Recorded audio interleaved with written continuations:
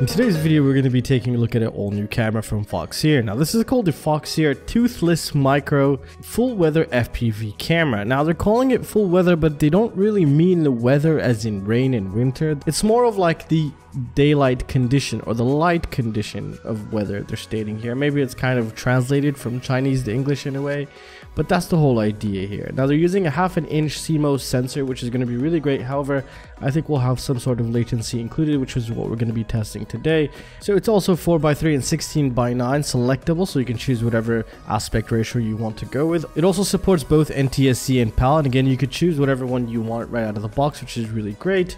And the input voltage is 4.5 volts up to 20 volts. However, I never recommend adding battery voltage to the FPV cameras because they are so more susceptible to noise and also blowing up. So make sure you set these up on some sort of a regulator, whether it's a 5, 9, 12, just a stable regulator. So with that being said, let's go ahead and start the latency testing.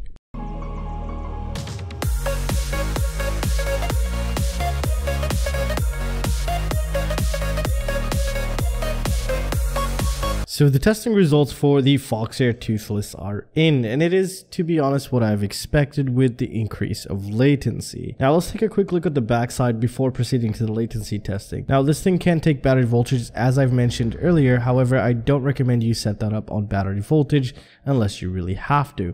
We also have our video input wire, our OSD wire, and our voltage sense wire. Now the last wire all the way on the right will go to the positive side of wherever your battery is going to be connected, because this is basically a multimeter, and which will give you the battery voltage on your on-screen display that this thing has inbuilt. It also has a flight timer. It's not really a flight timer, it's more of an on timer. So once you plug in the battery, it starts a timer for you, so you kind of get an idea of how long you've been flying. Now some of the things they provide you with is silicone wires, which is pretty stiff, and I really like their wires more than RunCam, and also the OSD remote, which you'll need, and it does come with the connector here, so you'll be able to set that up. Now for the latency testing on this camera, it's pretty static, which means it doesn't fluctuate that much. Now with the LED turning on, it was reaching roughly 22.4 milliseconds, so it was anywhere between, we can say, 22 to 23 milliseconds with the LED turning on.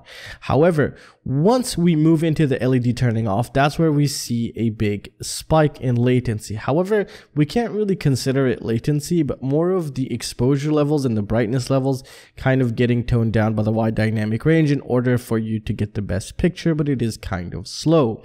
So from 22 milliseconds, it jumped to roughly 34, 36 milliseconds.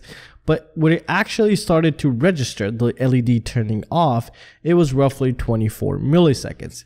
So you can take that wherever you want to take it. However, it's still under the 35 millisecond zone. I would have wished it was under the 20 millisecond. However, anything above 35 milliseconds is the no-go zone, and that's where you start to notice the difference in latency. It will affect your flying. And well, that's gonna conclude it for this video, guys. I really hope you guys enjoyed it. Everything is linked down below. Go ahead and check those out. Those greatly support the channel. Come join my Patreon. I have a ton of giveaways.